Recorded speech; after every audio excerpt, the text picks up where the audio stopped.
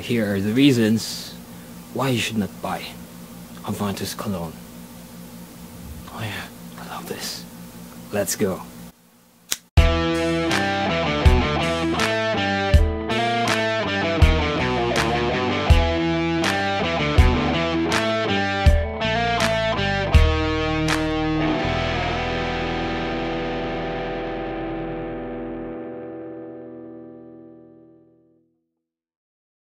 Okay, before I go on with the reasons on not to buy this, let me just first thank Mr. Angelo Sibug for providing me this decant of Aventus Cologne. Yeah, so let's go with reason number one. This is an oversimplified Aventus. Is it a good thing? Is it a bad thing? It's a bad thing.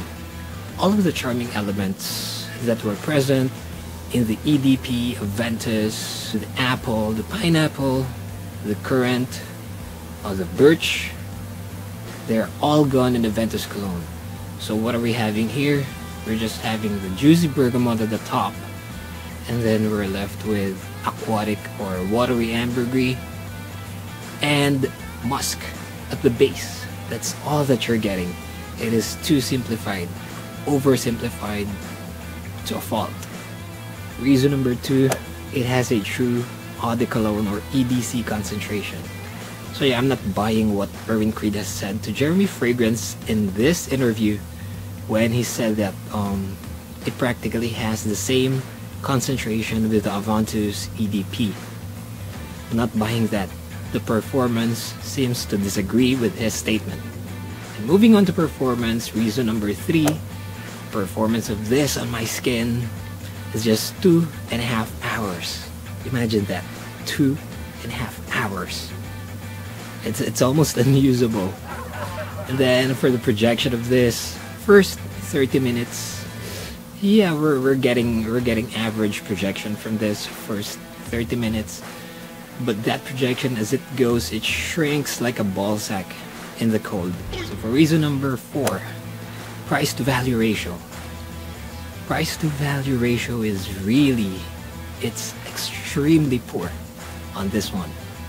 Here are the prices on the Creed's website for the 50 and 100 ml of Aventus Cologne. And here are the prices for the original Eau de Parfum Aventus. Now, I think you are better off with a 50 ml of Aventus Eau de Parfum or even 100 ml. But yeah, for price to value ratio, it seems to be really poor. So it gets failing marks for me. And yes, I think if you're in a budget, you could go with Mont Blanc Explorer, or yes, you know it, it's coming.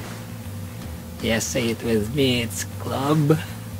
Yeah, you know it. And even this one. So these are your alternatives if you don't want to buy Aventus EDP. If you're tight on a budget, we do have alternatives. Now for the last one, what is the value proposition for us fans, collectors in buying this one?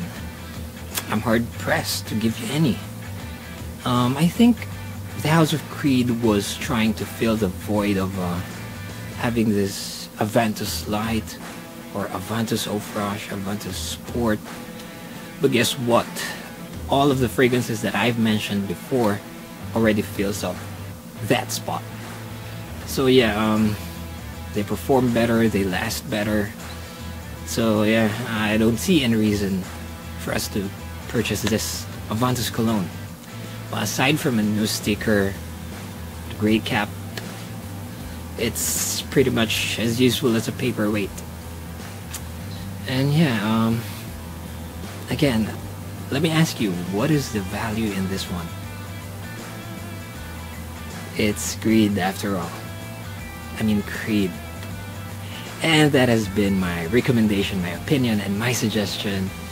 And at the end of the day, you do you. This has been your host. Thank you, and I'll see you in the next video.